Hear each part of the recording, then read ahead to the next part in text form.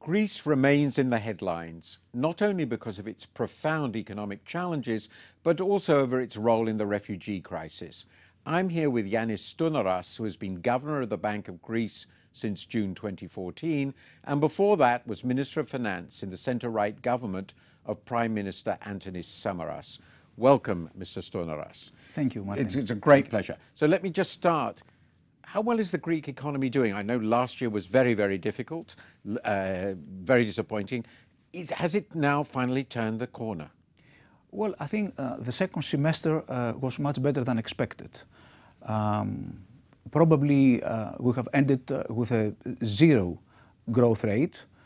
For the year as a whole? It's anything between, as you know, final data are not in yet. Course. So it's anything between 0 and minus something. But it's much smaller, it's much better situation than the one we expected in June.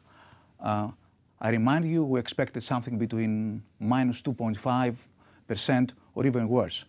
So, and also the latest data, both hard and soft data, show some kind of recovery. Industrial production, employment, confidence indicators.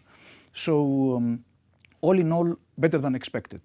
Of course, next year, this year, to 2016, we're going to have a negative carryover from the last quarter of 2015. But overall, and provided the review closes successfully, we might have positive growth in the last two quarters. Now, we, of course, read a great deal about the refugee crisis and the enormous challenges it poses for the whole of Europe and the Schengen area.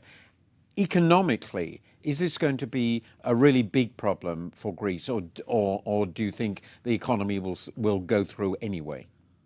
I mean, first of all, Greece is in the front line because we have thousands of kilometers of coastline, so it's very difficult to control the refugee wave.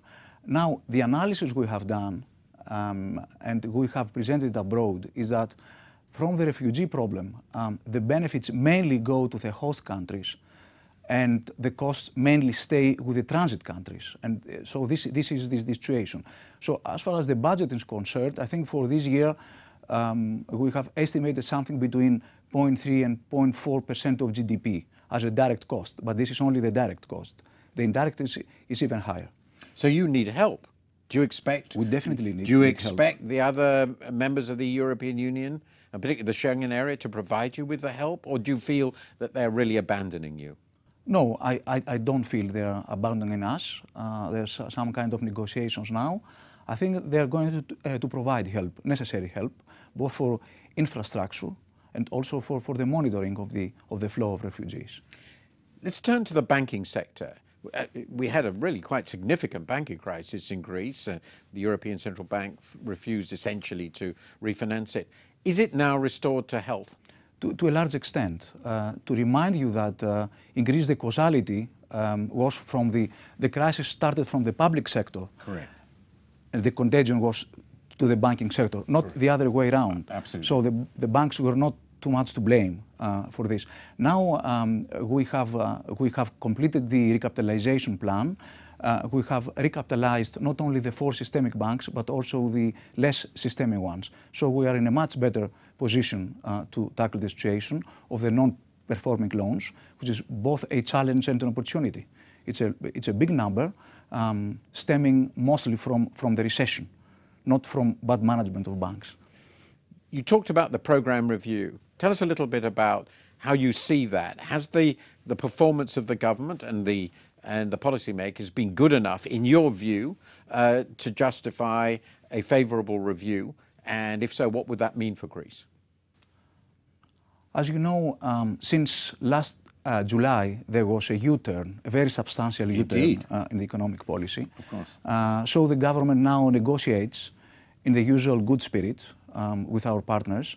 The program, of course, is difficult, but I have to say that since 2009, that the crisis started, we have completed more than three quarters of the necessary fiscal adjustment.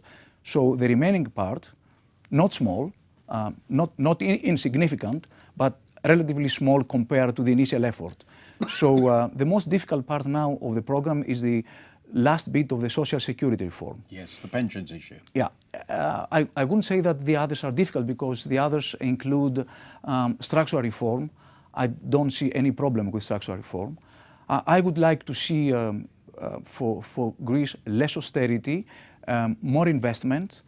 As you know, the government owns a lot of land. Yes. So we can have real estate development based on state lands. Of course, that requires perhaps some changes in the use of land legislation. But in general, well, I think we could have more investment, more privatization, and less austerity. That, in my view, would be ideal, the ideal combination. And do you think that your European partners are likely to come to the view that things are going well, that they should continue to support Greece? Well, that remains to be seen. I think the Troika, the institutions will now come back soon.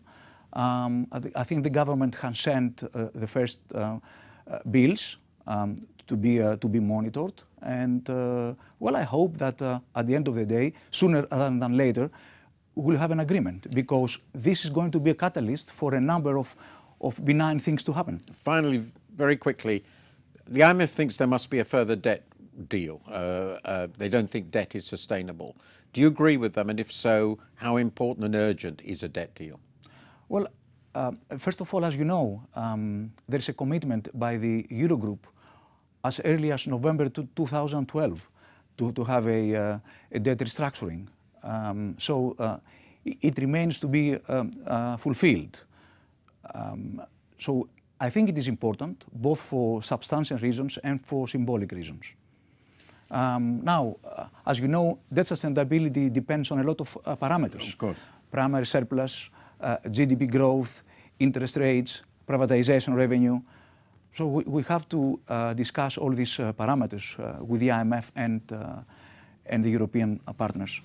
So in a word, what you're saying basically is that we should now consider Grexit, the exit of Greece from the Eurozone, to be impossible. That basically yes, I think that Greece is now on the turn and it is going to work. Absolutely, and this is a closed chapter. Thank you very much, Governor. That was very, very interesting. Thank you very much, Martin.